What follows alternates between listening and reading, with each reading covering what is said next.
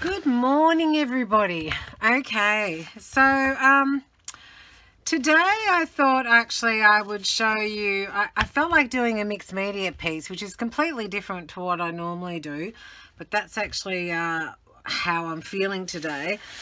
These are a couple of mixed media boards that I've already started, and they have lots of texture and things on them. It's just a piece of hard wood that has been cut, and I've actually glued on this particular one. I glued different kinds of paper and things down, and then I've sanded it back, but there will be another layer before I sand back again. And I haven't painted any. Oh yes, on this one I have actually. I've put a bit of white paint on, so I have to sand it, but you can see the different script papers and so forth underneath the actual board.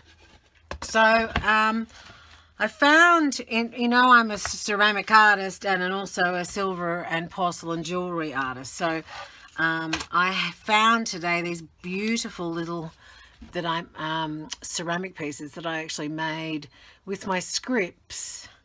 So when I designed my scripting, I actually used to use them in ceramics. So these tiny little pieces were just samples, and they've been put through a TP firing, which is a very ancient form of firing. Anyway, in cleaning out, I found all these beautiful pieces with my scripts on them. So I was kind of excited by that. But I also found some bronze work that I did. I was testing some different coloured bronzes along the way, because this is, as you know, I'm a silver clay jewellery artist too, and so I teach silver clay, but I was testing the bronze clay. So this is the bronze clay, and it's kind of different colourings, as you can see. But I didn't go any further with that at this point, because I get a bit busy with everything that I do. But I thought that this combination, in colours and everything, would be just brilliant in a mixed media piece. So I just thought I'd show you those. And so what I'm going to do, I found these 3 little frames, pre-bought frames, and I'm going to cover each one of them. To start off, I'm going to cover them with different kind of scripts. So whether it be from a book, just a normal, an old book piece is one of my ancient pieces, or whether I choose to use it from my, which I will actually use some of my scripting in here, pieces also. So, and I'll just take some of those out for the 3, and that one there, maybe that one there. So anyway, what I'm going to do is, actually what I'm going to do. I'm just going to, maybe one of those. We'll start with those ones. All right, what I'm going to do is I'm basically just going to glue down, and these are going to be painted over and sanded and all sorts of things before I go any further. So I'm just going to do that. So I think I'll just do one, or maybe not. Maybe I might do the 3 of them together. But I'll just let the camera roll, so you can zoom through, if you don't need to see me actually doing this, because you've probably done it before. So I've mixed up a PVA and a bit of water blend, and the first thing I do is I get my papers out, and I have a lot of old papers just kicking around, and I think that I just want to rip out a few and it doesn't matter if there's colours on them, because as I said, they're going to be all muted somewhat. I am going to do the edge though too, so I might just start. In fact, I might just start by getting some of my very old bits and bobs. Hold on. Where are they? Oh, they're up here. My very, very old papers that I have stored. Maybe those little ones, actually. Right, I'm just going to use those, I think, to start off with, and I'll just put a base on. I think that that's what I'm going to do. So all I'm going to do, I think I'm just going to put a base on first. So I'll turn the camera off while I do that. Just of these old, this is a really old book. I'm just going to put a base on, get rid of that red. Okay. Alright, so I am just making sure that they are pushed down really flat and there's no bubbles underneath, and I put enough PVA on them for this first layer.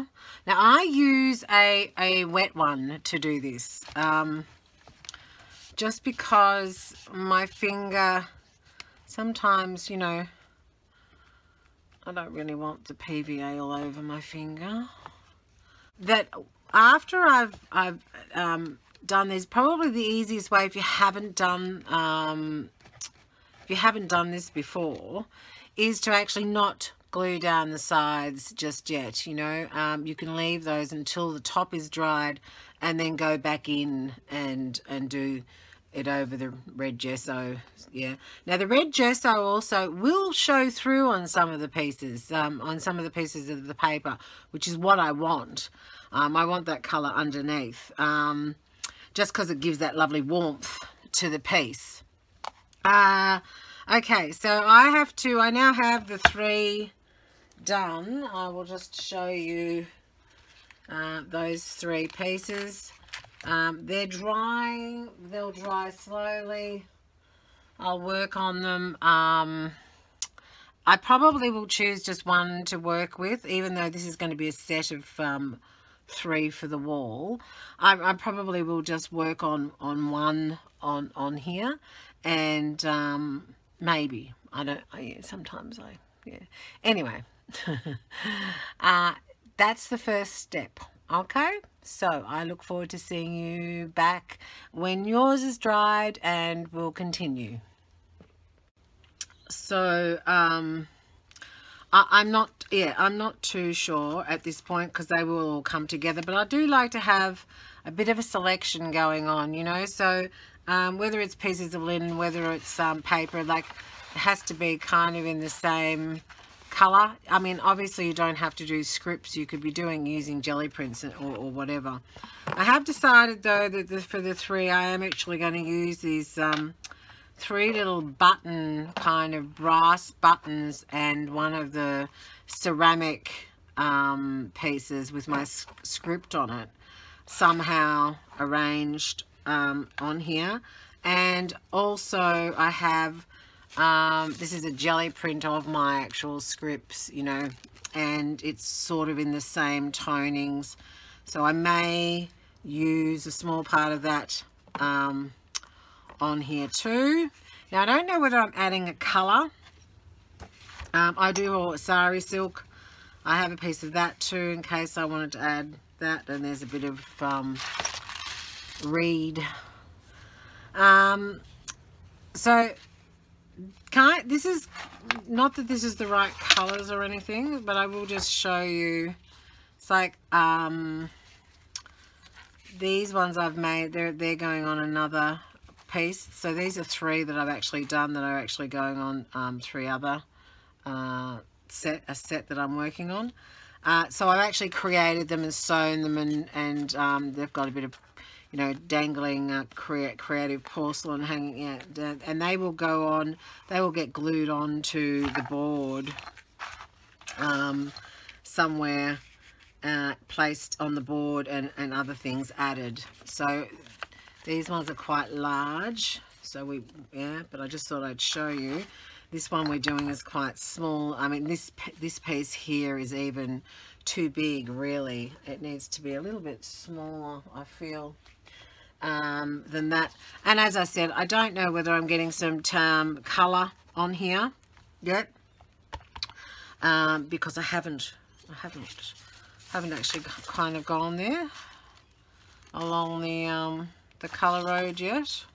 This is handmade paper that I've actually painted over it with acrylic paint. Just, yeah, to have black stripes, you know, it's just, I love it.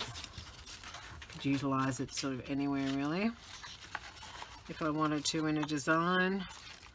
So it's a matter of playing with it. So once we get all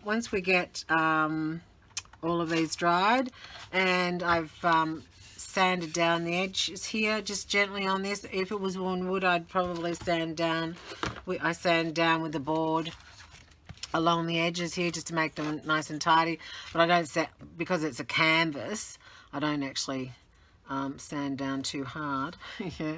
But that paper will come off and it just leaves a really nice finish when it's completely dried.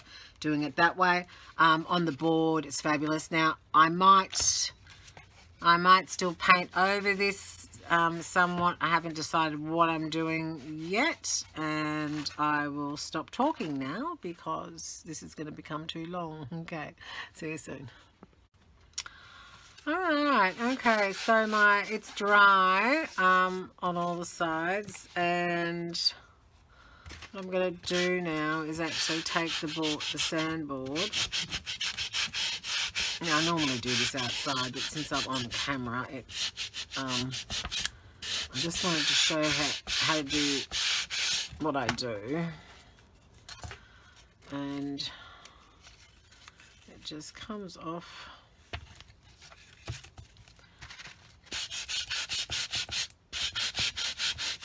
And it leaves a really, really nice edge to it when it's, yeah, beautiful edge along there. So I just, I sand it until it gives way, like so. Sometimes it needs to have a thicker sandpaper piece. Other times it doesn't. I'm just going to be careful because this is canvas, not wood.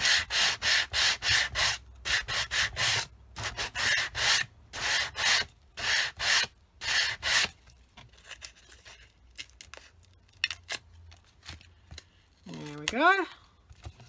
Oh, beautiful. Beautiful edge.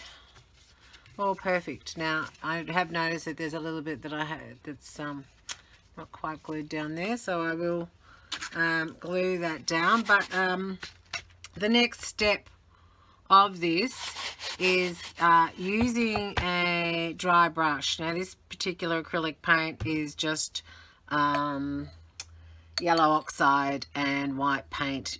It's kind of cream, and I just like to dry brush it around. In fact, I might just dry brush that down, that bit that's just there, in different areas.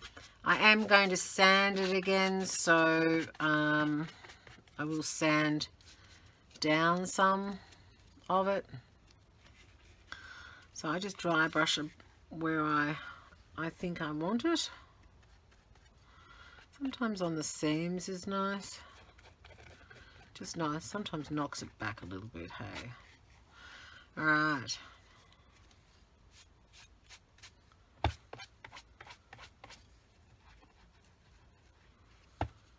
Righto, that is me.